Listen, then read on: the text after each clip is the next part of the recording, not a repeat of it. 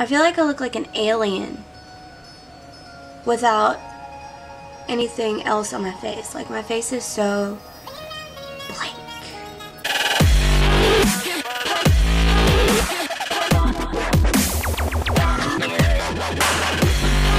Hey guys, it's me, Ashley, and in today's video, I think I'm going to... Okay, wait. First of all, I went to TJ Maxx yesterday, and they have really great finds sometimes, okay? I found this thing, this Volcanic Ash Makeup Blending Sponge for $3.99.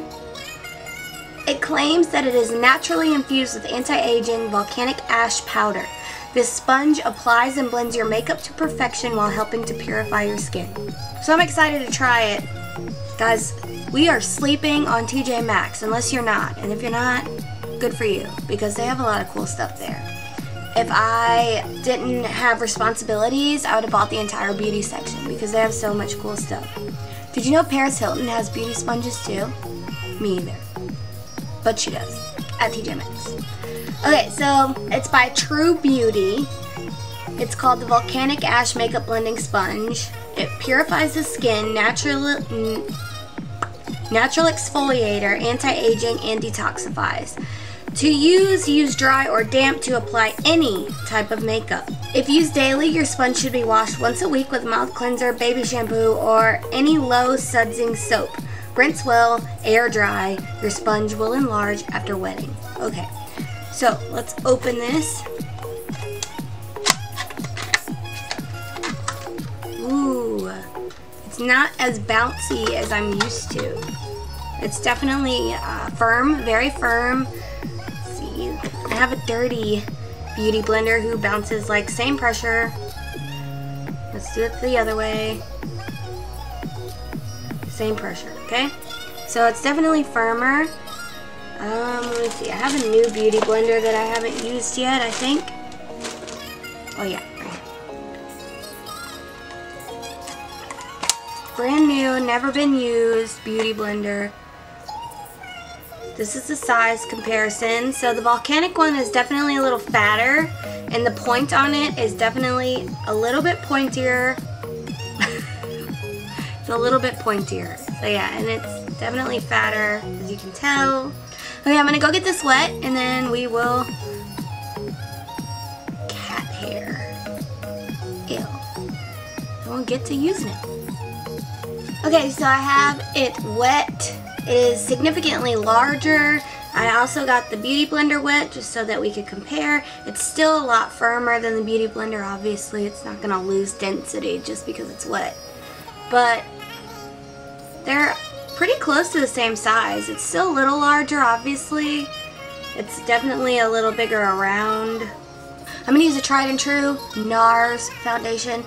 All Day Luminous Weightless Foundation. My color is medium 2, Santa Fe. Just gonna put some on my hand. Again, it's very watery.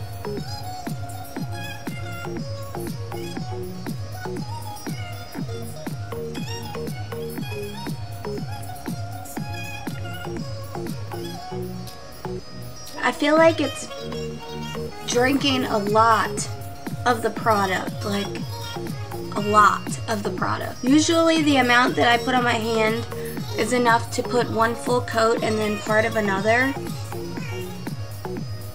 It even feels like it's picking it back up off of my face. Okay, so I'm gonna go ahead and put a little bit more. I feel like I'm wasting, but for you guys.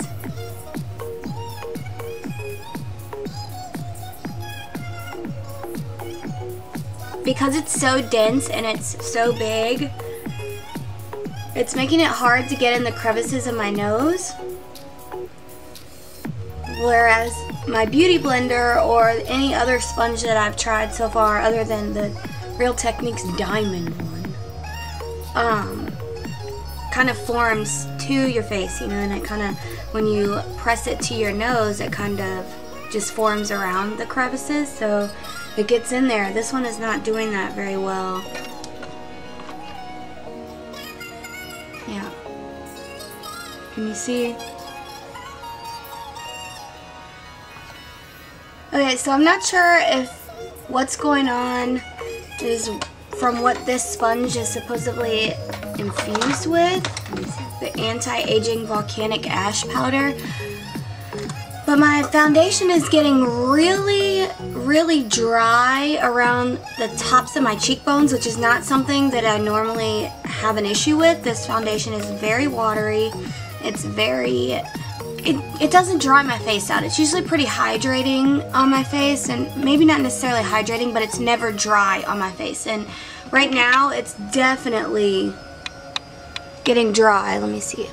So that makes me a little nervous about doing my concealer. So what I'm going to do to hopefully combat that under my eye dryness, because I already have some pretty rough under eye dryness, is I'm going to use the Smashbox Photo Finishing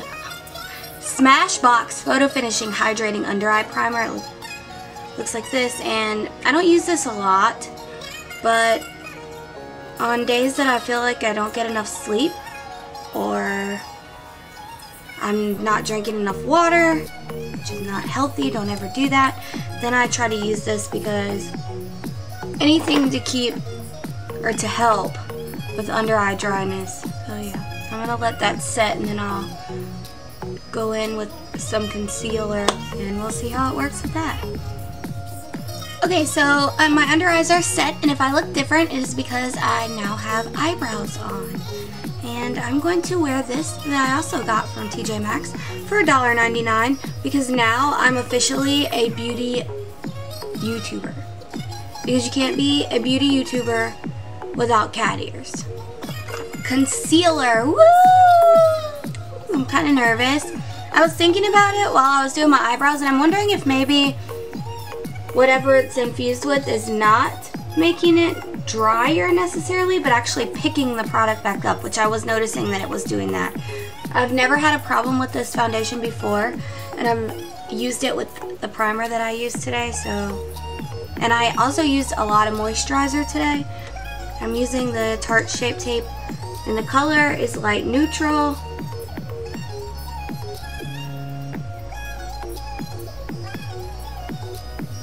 And then under my eyes, I'm going to put a little bit of fair neutral, like so. And now we're going to attempt to blend it out with the charcoal sponge. So I know charcoal is like all the rage right now, or it has been recently. But every dermatologist or person that works in that field that I've ever talked to, and I've read a lot of articles on it, say that charcoal is terrible for your face. But it's in everything.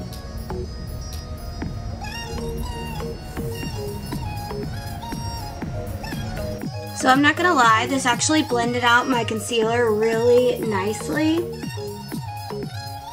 The only problem I'm having is where the foundation started picking up, right along the edges and the tops of my cheekbones, but where that started coming up and where the concealer meets it, there's an obvious line, so that's a little frustrating, but other than that, the concealer actually blended out really great with the sponge. So I'm going to go ahead and set that with some Laura Mercier translucent powder. That's what it looks like.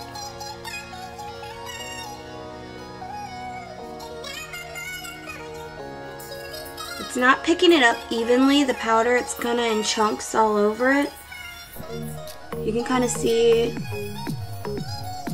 the chunks as I hate that word, but you can see what I'm talking about when I touch it to my face, because it shows up where most of the powder was picked up. So I'm going to use the bottom and set the rest of the concealer. You see? It's not picking it up smoothly at all. You can see it really good right here. I know I look super powdery right now, but we're not going to worry about that because this review was about this and not what I look like. Although, it kind of was about what I look like, so I'm pretty sure I'm finished with this.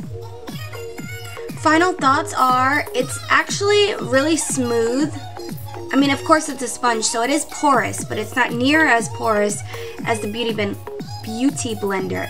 So you can tell by looking at it that the Beauty Blender here is a lot more porous. I've said that word like 17 times.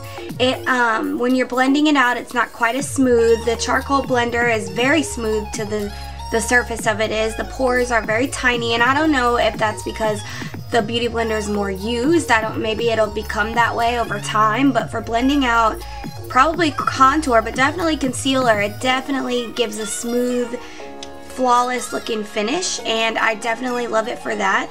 As far as something on a larger scale like foundation, I definitely wouldn't recommend it, and I don't think I'll use it again for foundation.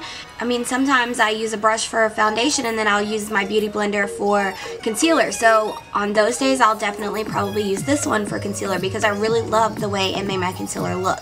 For $3.99 too, like who would have thought, especially if you use brushes a lot, like 99% of the time for your foundation anyway. This one's definitely better for foundation because although they both pick up product, the charcoal one drinks it. Like, it used so much of my product and you can't even really tell. I mean, I know you can see the discoloration, but for the most part, like with this one, you can tell how dingy dirty it is, and this one it's barely, because all my foundation is in there. Like, I can't even imagine what it's gonna look like when I clean it out. So yeah, that's how I feel about it. If you like this review, go ahead and give me a thumbs up. Let me know what you think in the comments down below. Do you have a charcoal sponge? Have you tried one? Have you seen this one? Don't forget to follow me on all of my social media. They will all be linked down below. And don't forget to subscribe to my channel and click the little bell so you don't miss any of my uploads. And I will see you guys in my next video.